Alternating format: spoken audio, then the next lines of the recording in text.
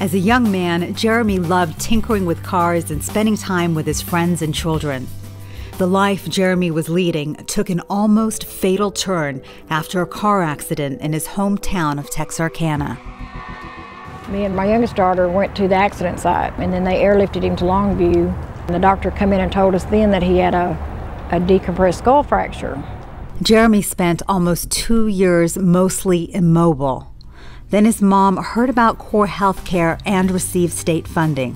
When I first met Jeromy, he was laying in bed. He couldn't speak. He was on a continuous drip feed. He couldn't stick his tongue out. He couldn't smile on command. He couldn't follow commands. Jeromy's care included simultaneous speech pathology, cognitive therapy, physical therapy, occupational therapy individually and in groups. He had constant team approach stimulation, where if he was in physical therapy, they had him visually scanning. If he was in vision therapy, I had him standing up and using his voice. You know, we hit him from all sides, and he was always working on the same 3 or 4 main goals. He had such an amazing spirit. It was that immediately he reached out to me.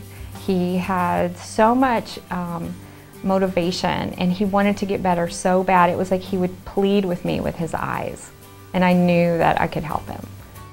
When he left here, he had so much more potential. Good driving reflexes. Jeromy has gone from being bedridden to being able to sit up on his own, from being tube-fed to eating by himself.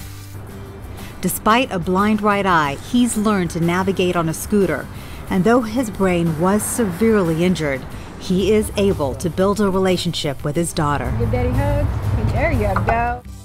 It's kind of brought somewhat of the old Jeromy back. I don't even know how to thank Core enough.